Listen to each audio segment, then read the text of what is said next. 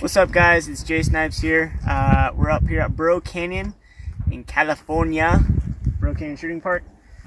Finally got, I'm gonna have one for a long time.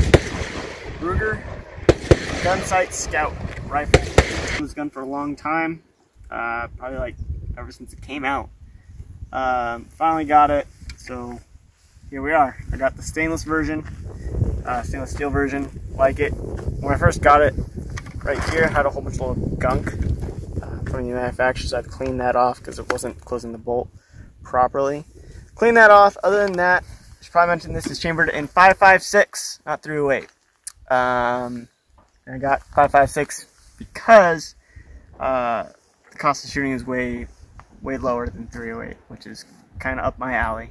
So got the 5.56 version also because it's being discontinued. As of right now, Ruger no longer has it listed on its website, so I thought I might pick it up before my local gun dealer ran out. Couldn't get any more. So, and I got it for half off, which is nice. Magazine, if you want to come closer to me, it's the 308 magazine that they have, except they put in a plastic insert, which I guess works. It's the Accuracy International mag. And it's just an insert. It works fine. From what I've been told and seen, the polymer ones work a lot better. And it's got the little Ruger logo right there. I haven't had any problems yet. A few shots I've shot it with. It's relatively easy to load. But with the polymer ones, you can load it from the top. With this one, take it around. You have to push down and back. And the next one, you have to push on the, like pretty much almost on the bullet itself. Push down and back. But easiest way to do it, if you have problems with that, you get your thumb, push down on the back, push the bullet down the front, and then push back. It makes it a little bit easier. Any whoosies, let's get to shooting, shall we? Let's load up our mag real quick. 1, 2, 3, 4, 5. 5 rounds. We have a target down at 25 yards. We're not doing it at 50 or 100 yards because the front sight is way too coarse on the iron sights. So the whole sight's covering it up at 50 or 100 yards. So until I get a scope, we're just going to do accuracy at 25 yards, and then we'll go from there. Let's go. Again, I'm not the best shot, so don't butcher me too much in the comments. And we're using a Caldwell 7 rest. Got this on sale for about $8. Not bad. There we go. We have air protection on. Cool. Right now we're shooting some Norma USA TAC 223 55 grain.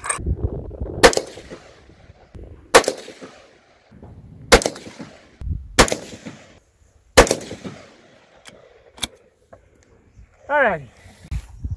Alright, so next we're going to try out some Winchester 5.56 55 grain white box.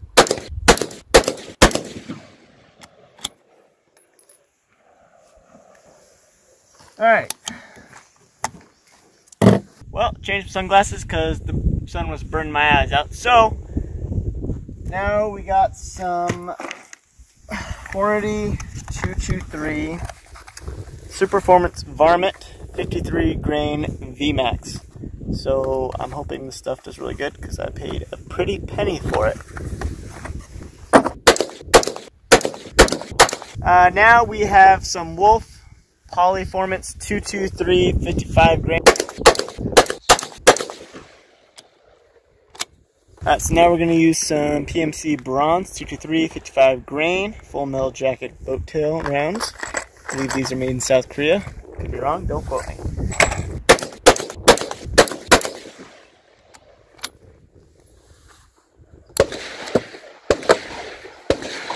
Okay, well, let's see how we did. Alright, so now we're down here at the targets after shooting the Ruger Gunsite Scout. Someone's having fun. So, right here, top one, we have the normal tack 223 55 grain at 25 yards. It's about maybe an inch overall, because these are inch squares. Maybe more than an inch, maybe inch and a quarter, inch and a half. Not bad. I wasn't expecting much out of that one. We come over to here. We have the Winchester White Box 5.56 55 grain. Again, not a super. It's about an inch, maybe a little bit over an inch, so not bad. I wasn't expecting much out of that one either. The one I was expecting to do very well is because I paid a lot of money for it. Yeah, it was the Hornady 223 55 grain VMAX. It printed a very good group. It's just one straight hole, like almost someone took like a box cutter and just put the box cutter in there. That's really nice. I like that. About an inch, maybe less. These squares aren't inches, so definitely under an inch. I'm very happy with that. It's at 50, 100 yards. It's going to open up a little more, and that's also having to do with me only using iron sights, and that front post on here. It's very coarse and it's very big. So when I put a scope on here, we'll do another accuracy test with a scope, see how it does. This is just for practical accuracy. Next we have PMC. I use the same target for the PMC and the Wolf. So right here is PMC. Opened up a lot. We had one flyer, and then we had these. I don't know if you want to call this a flyer or not, but not super great for PMC. I'm a little disappointed in that. Wolf, actually not too bad. We had one flyer, and then I remember pulling this shot right here. So that one was me. We have 3 shots right next to each other, and one flyer, and one me just pulling the trigger wrong. So Wolf, not too bad, but I'm very happy with this Hornady. Overall, guys, not too bad. Oh, actually, yes, my cameraman just reminded me of this. The Tac 3 actually did a pretty good little group right here. Wasn't too bad. I'm going to say 3 shots right on top of each other, with one a little down to the bottom and right. It's not too bad, and then we got one flyer right there. So overall, not too bad for the Norma. That was one of the first groups we did off camera. So not too bad. Overall, this is literally the first range trip. So I put about, what, 5, 10, 15, 20, 25, 30 rounds to this so far. Not too bad. I'm gonna get some polymer ones, make it a little bit lighter. I might get the polymer stock as well. Interesting note, I called Ruger not too long ago to ask them if their polymer stock for the 308 would fit the 5.56 version. They said yes, it does. This in all purposes is just a 308 size down to a 5.56. The bolt is a 308 bolt, except they've milled out a little bit on the bolt face to fit a 5.56. They didn't size it down. It's a 308. It's got the heavy 308 barrel. Again, chambered down for 5.56. So any of the accessories that are going to fit on the 308 are going to fit on the 5.56 version as well. I haven't seen any videos about that, so now you guys know. We're going to put a scope on there. Also, I'll do more in-depth review of the gun in total after I've shot it more. I'm saying a lot, aren't I? Anyways, we'll do a more in-depth review. Get a take after I've shot about probably 1,000 rounds through it. We'll do a more in-depth review of it. Hope you guys enjoyed. Please like, subscribe, and hit that little bell icon. That really helps me out. Finally got a better job. I'm out at the gun store.